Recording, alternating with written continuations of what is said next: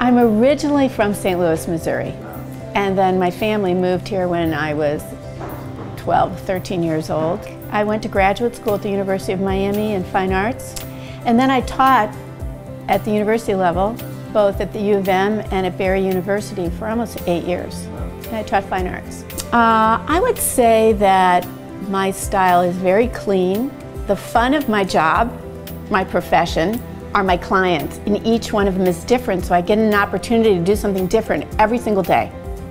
Because my job really is to figure out what it is they want and give it to them. Well, I started out my business in my home, an office in my home. And as my business grew, that became impossible. But simultaneously, DACRA was reaching out to us. They really wanted us to come to the design district. It was exactly at the right moment. It's like anything, timing. And we had a sense that this was an important place to be, and we were correct. So how was the development of our urban core and our Basel coming here, and institutions like Young Arts and Symphony, how's that helped your business? Well, I think it's brought a different kind of client to the community.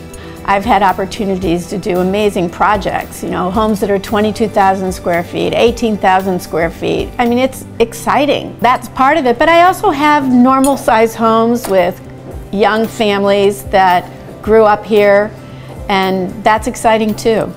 But definitely a more educated population, more sophisticated, more educated.